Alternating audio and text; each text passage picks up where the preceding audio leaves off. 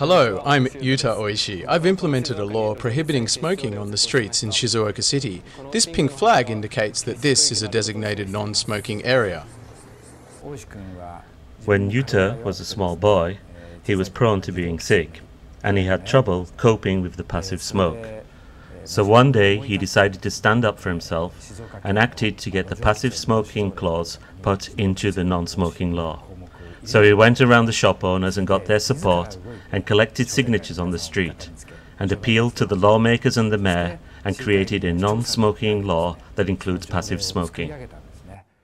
Before this regulation went into effect, many people smoked on the streets. A handheld cigarette burnt a boy's cheek, and streets were scattered with cigarette butts.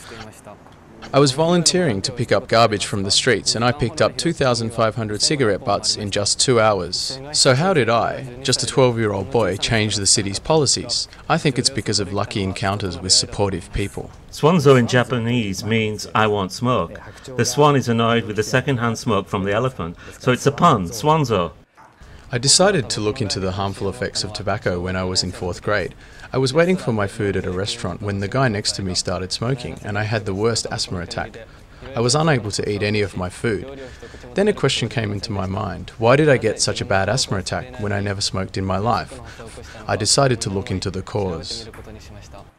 When I visited the Shizuoka Children's Hospital, I saw a poster on the wall. It said, "Tobacco smoke is an abuse against children." I asked the nurse to introduce me to the person who wrote this document, and she introduced me to Dr. Kaji. When you walk on the streets, you sometimes feel, oh, it stinks of cigarette smoke. At that moment, the moment that you sense it stinks of smoke, well, that means you are inhaling toxic substances from the smoke. And for example, when a baby is made to inhale cigarette smoke, then it can lead to sudden death. When I found out that passive smoking is harmful to one's health, not just to asthmatics like me, I wanted to do something to eliminate passive smoking altogether. So I sent out a questionnaire about passive smoking to 16 local governments. Most of the stores were friendly about the non-smoking law, but some were not and refused to support us. There were people that were hostile, and yet Yuta didn't give up, and he kept on going. That gave me a lot of inspiration, and I was very impressed. I passionately argued for a non-smoking law at the City Council and explained the health hazards of passive smoking. Then I collected a 24,000 signature petition to submit to the city.